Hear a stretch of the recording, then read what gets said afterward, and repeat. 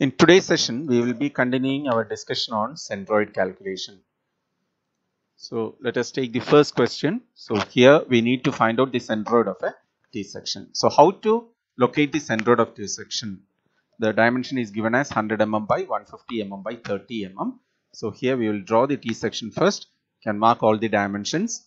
The top rectangle, this rectangle is known as the flange of the T-section, and this rectangle is known as the web of the T-section.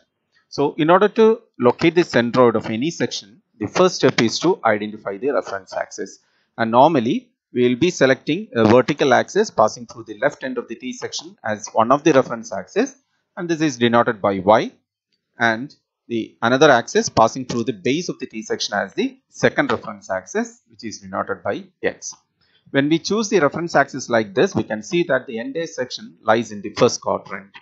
So the coordinates of the centroid will be always positive if it lies in the first quadrant.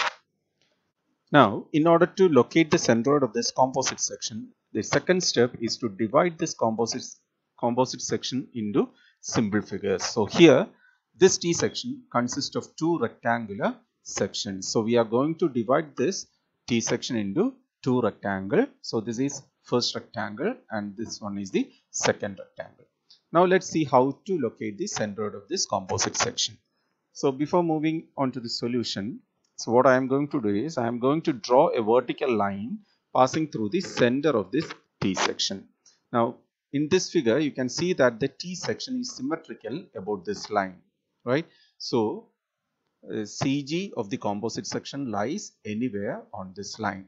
So I am going to assume that G, that is the centroid of the T section, is somewhere here, that is at a distance of x bar from the y axis and y bar from the x axis. Now how will you find out the values of x bar and y bar? For that we can use this formula. X bar is equal to a1x1 plus a2x2 divided by a1 plus a2, and y bar is equal to a1y1 plus a2y2 divided by a1 plus a2. And what is a1 and a2? What is a1? A1 is the area of the first rectangular section. X1 is distance of CG of the first rectangle from y axis. What is x2? X2 is the distance of CG of the second rectangle, not the composite section, second rectangle, CG of the second rectangle from the y axis. What is y1 and y2? They are the distance of CG of the first rectangle and second rectangle from the x axis. Okay, now let us take the first rectangle. So for the time being, we will remove the second rectangle. Okay, so we have only one rectangle. The dimension is 100 by 30. Now we are going to find out A1, X1 and Y1 for this rectangle. Now what is A1? A1 is the area of this rectangle, that will be 100 into 30, right? Now what is X1? X1 is the distance of CG of this first rectangle from Y axis. Okay, distance of CG of the first rectangle from the Y axis. And what is Y1? Y1 is the distance of CG of this rectangle from the reference X axis. Okay, so where will you get the centroid of this first rectangle? It will be exactly at the center of the rectangle. So this is G1. G1 is the centroid of this first rectangle. Now you know this distance, right? The distance of G1 from the base of the rectangle, that will be how much? Half of this one, half of 30, that is 30 by 2, right? That is CG of the first rectangle from the base of the rectangle. But we need the distance from X axis, that is Y1, right? So what is Y1? Y1 is the distance of G1 from this X axis. So what will be that value? This 120. 120 means from here to here, right? That plus this small distance, that is 30 by 2. That will be Y1. Okay, now what is X1? X1 is this distance, right? And what is this distance? Will be half of this 100. So X1 will be equal to 100 by 2. So what is A1? A1 is equal to 100 into 30. Y1, 120 plus 30 by 2, that is 120 plus 15. And X1 is 100 by 2, which is equal to 50 mm. Okay, let us take the second rectangle. So here also we will remove the first rectangle. So we have only one rectangle here. The dimension is 120 by 30. Now here also we will try to find out A2, X2 and Y2. What is A2? A2 is the area of the second rectangle, will be equal to 120 into 30. X2 is the distance of CG of the second rectangle from the y-axis, and Y2 is the distance of CG of the second rectangle from the x-axis. So where will you get the center of gravity of the second rectangle? It will be exactly at the center of the rectangle. That means will be at a distance of 120 by 2, that is half of this height from the x-axis, and it will be at a distance of 50 from y-axis. This distance will be 50. Okay, so A2 is 120 into 30, Y2 120 by 2, and X2 is 100 by 2. Okay, now for convenience, I will be using a tabular format for finding out the centroid of the composite section. And the table consists of 7 columns. The first column is used for writing SL number. Second one for writing down the section. Third column for area of the symbol figures. Then next column for XI, distance of CG from the y-axis. Then AIXI, product of these two columns. Okay, then YI, distance of CG from the x-axis, distance of CG of symbol figures from the x-axis, and the last column denotes AIYI, that is product of AI and YI. Okay, now we have already found out all the values. You can write down all those values in this table. So rectangle 1 area is 3000, XI 50, multiply 3000 by 50, and you can write down that here. Then YI is 135. 3000 into 135 you can write down here. Okay, similarly you can write down values of rectangle 2. Now you find out the sum of all the areas, that will be equal to 6600. Then you find out the sum of these two values, that will give you 330,000, right? Then you also find out the sum of these two values, you will get 621,000. Okay, now in order to locate the centroid, we can use the formula x bar is equal to sigma AIXI by sigma AI. That is this value divided by 6600. That will give you 50 mm from y-axis. Now what is y bar?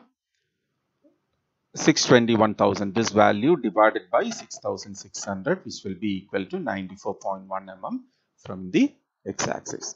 So this is the procedure for finding out the centroid of a composite section.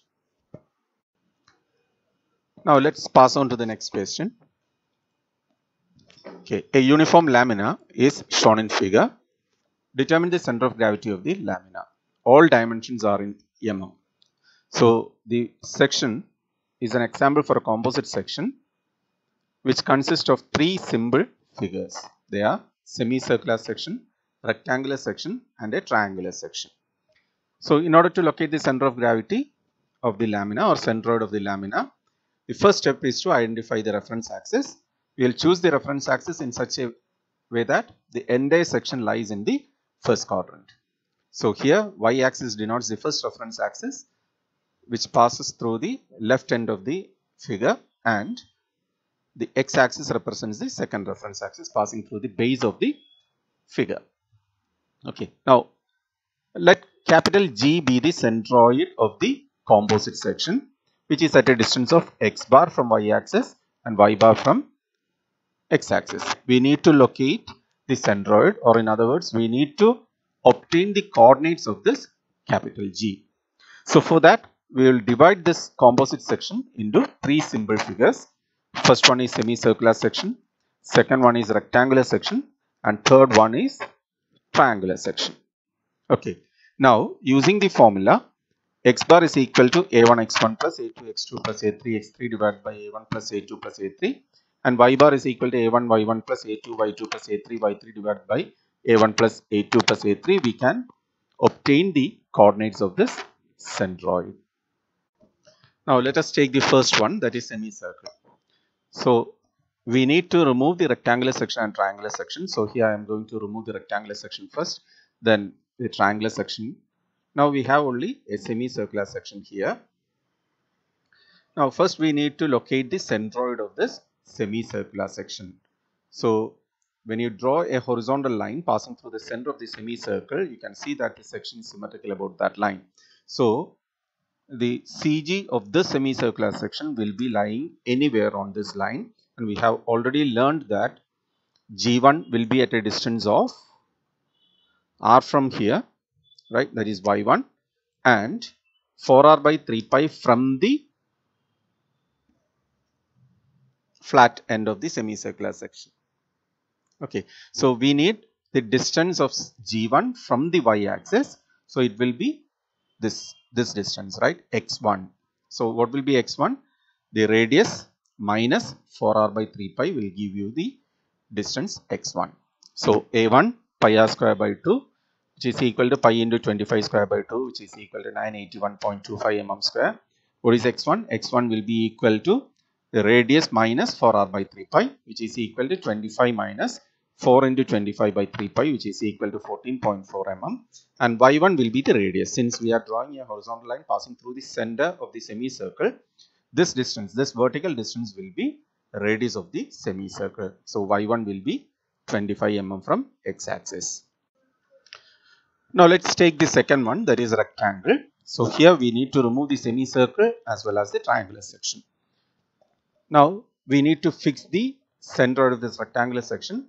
So by drawing two diagonals, you can mark the centroid of this rectangular section G2, and we need to find out the coordinates of this G2 from y-axis and x-axis. Okay, so we know this distance, right? The G2 will be at a distance of 50 from the left end of the rectangular section, and it will be at a distance of 50 by 2 from x-axis. Okay, so what is y2? y2 will be half of this height, that is 50 by 2. What will be x2? x2 will be the distance of G2 from y-axis. So we know this distance from G2 to here, it is 50, and then you add 25 also. So x2 will be 25 plus 50. So for rectangular section, A2 will be equal to 100 into 50, that is 5000 mm square. Then x2 will be 25 plus 50, which is equal to 75 mm, and y2 is equal to 50 by 2, which is 25 mm. Now let's take the third one, that is triangle. So here we need to remove the semicircular section and the rectangular section. Okay, now how to locate the centroid of this triangle? So for that, first we will draw a vertical line passing through the center of this triangular section. Now from the figure you can see that the triangle is symmetrical about this line, which means CG lies anywhere on this line, and we have already learned that CG of the triangular section will be at a distance of h by 3 from the base of the triangular section. That means it will be at a distance of h by 3, which is equal to 50 by 3 from the base of the rectangle. But we need to locate the G3 from x. So what is the distance of G3 from x? It will be 50 plus 50 by 3. What about x3? x3 will be distance of G3 from the y-axis. So it will be equal to 25 plus 50 plus 25. So for triangle, cross section area of the triangle will be half into 50 into 50, which is equal to 1250 mm square. x3 is equal to 25 plus 50 plus 25, which is equal to 100 mm, and y3 is equal to 50 plus 50 by 3, which is equal to 66.7 mm. Now for convenience, we will make a tabular format which consists of 7 columns. The first one for SL number, second one denotes the symbol figures, third one area of the sections, x1 distance of CG of symbol figures from y-axis, then AI xi product of AI and xi, yi distance of CG of symbol figures from x-axis, the last column AI into yi product of AI and yi. Now we have already found out all the data, all the values, so you can transfer all the values here. First one is semicircle, area will be 981.25, xi is 14.4. Find the product of these two, which will be 14,130. You can write that in the next column. Then 25 and the product of AI and yi will give you 24,531.25. Similarly, you fill the other values for rectangle and triangle. Now the next step is you find out the sum of all the areas, which will be equal to 7231.25. Then you find the sum of these data, which will give you 514,130, and find the sum of all the values in the last column. Now, how will you locate the centroid? We can use this formula. X bar is equal to sigma AI xi divided by sigma AI, which is equal to, you divide this value by this one, right? So 514,130 divided by 7,231.25, which will be equal to 71.1 mm from y axis. Similarly, you can find out y bar also. So the final value, this one divided by sigma A, will give you the y bar distance, which is equal to 32.21 mm from x axis.